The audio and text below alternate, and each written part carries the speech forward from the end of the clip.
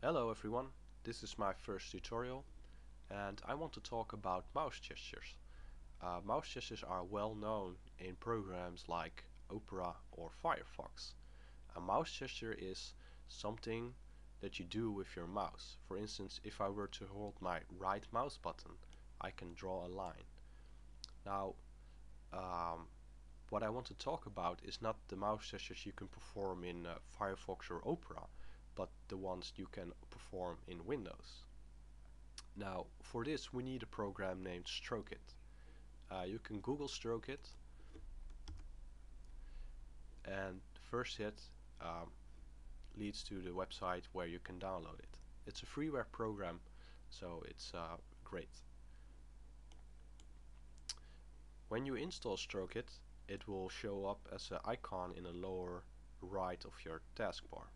If you right click your mouse on it, it will disable StrokeIt, so now you cannot perform any more mouse gestures. Right click it again and it will enable it. If you left click the icon, it will pop up the command editor. Now in the command editor you can specify commands for certain programs or global actions. What I want to talk about is global actions for now. So let's open global actions and look what's in there. As you can see here, there's Anime 2, 3 and 4. What I want to do is create Anime 1. Anime 1 is a folder name on my computer that I use a lot for the content that I download from the internet. So let's create it. Let's right click it, add new action and rename the new action into Anime 1. Right click it, rename, type Anime 1. Now we have Anime 1. Now we need to figure out a gesture we want to go when we want to go to the folder Anime 1. So in this case we can drop down, click this drop down list and choose a gesture to go with it. I want to draw the number 1 because it's handy to use. For Anime 1 draw a 1, for Anime 2 draw a 2, etc. So add this gesture and now we can draw the number 1 to execute a command.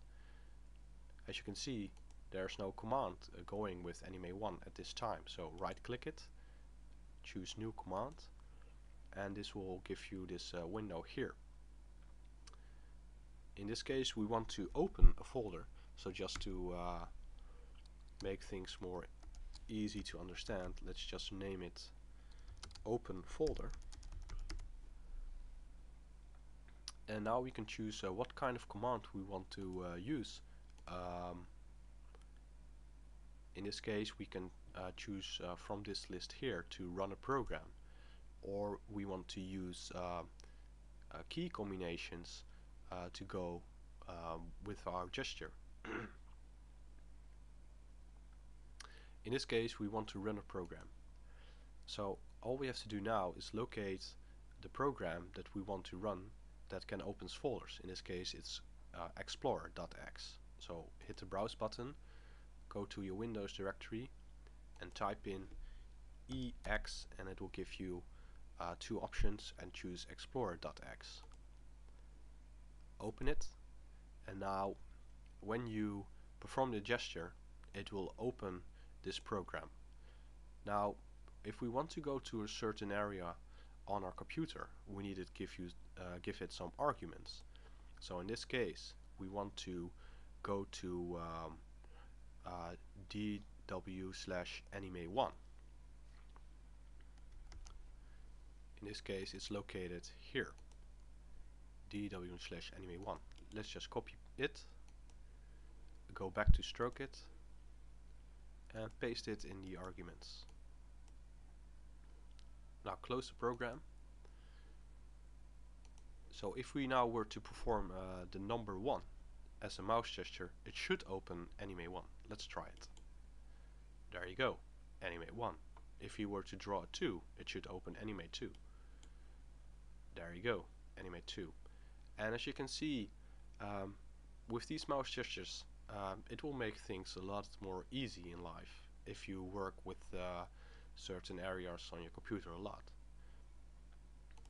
if we go into this folder and we want to go back, we can just draw from right to left.